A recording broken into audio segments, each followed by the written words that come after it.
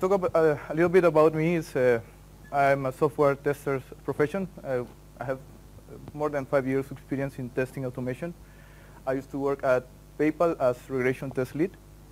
And tonight I will talk about 7 steps to test automation success. It's an article that wrote this guy called Brett Petticord. He is a software specialist and in automation.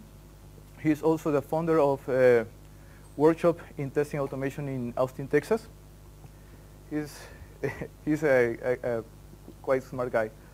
In this article, he explains some of the problems that we face when implementing test automation. I think most of us have faced kind of these challenges. Sometimes we have a lack of clear goals, lack of experience within our team. And in our organizations, we may face the challenge of high turnover. So how we can actually keep calm in this kind of situation. So just Brett give us some solutions about how we can success on testing automation. One of the core key concepts that he brings us is to follow the rules of software development. All the process, since you are doing the planning, the analysis, the designs, and of course the documentation. I have been in many projects and where there is no documentation available, and it's very hard to maintain the code and fix some of the test suites. I will talk a little bit more about the 7 steps that Brett brings in this article.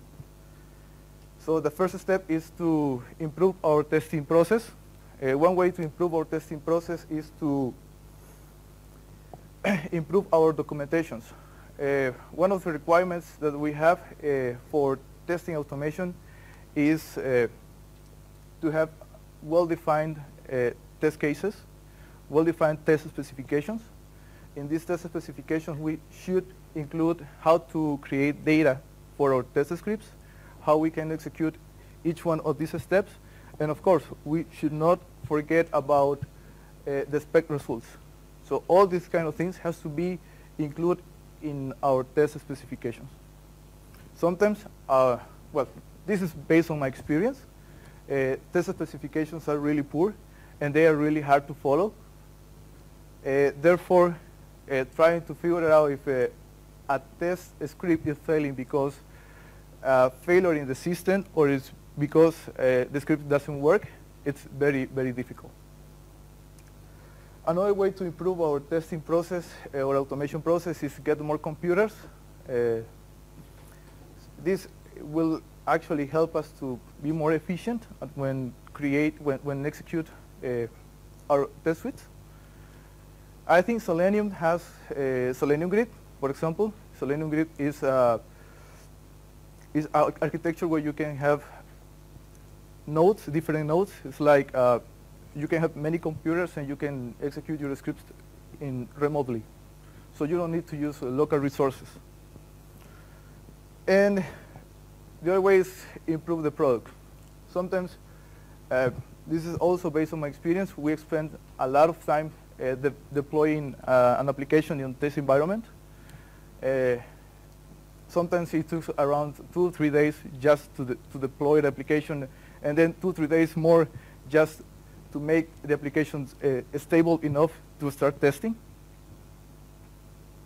So that's one of the ways that you can actually improve your process.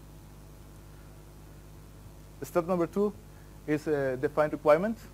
So one of the problems that we saw previously is lack of clear goals within the team. So just set goals and always focus on getting the biggest payback on test automation.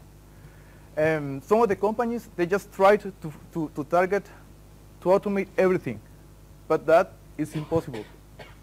I mean, if you're looking for challenges, that's okay.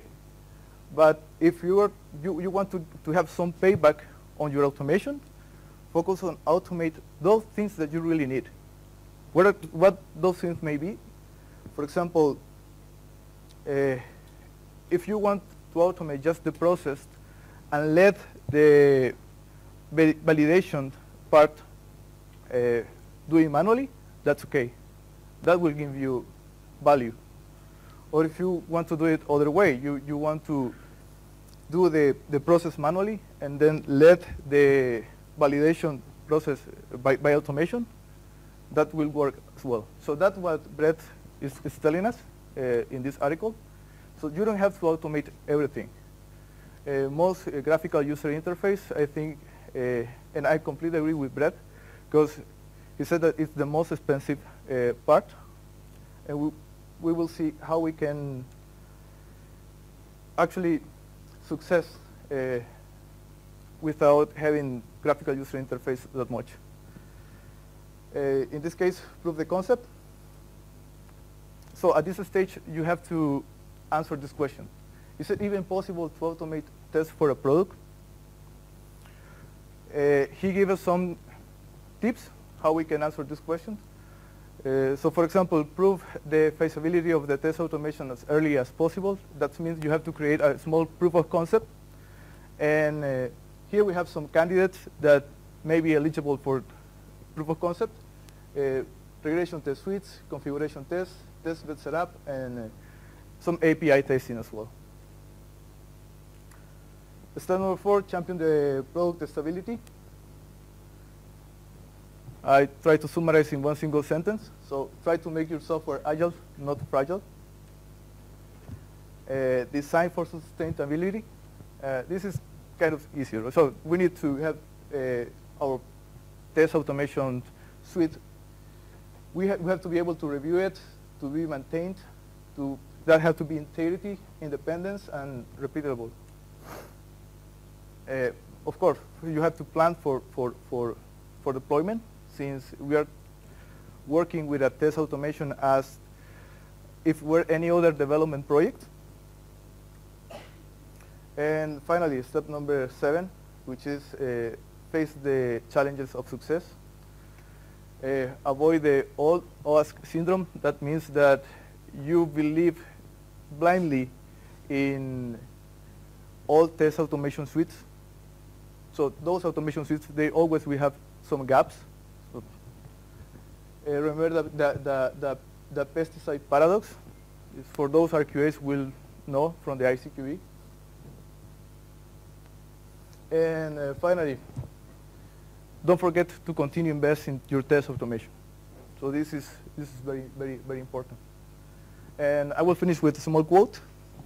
Success is the sum of small efforts repeated day in and day out.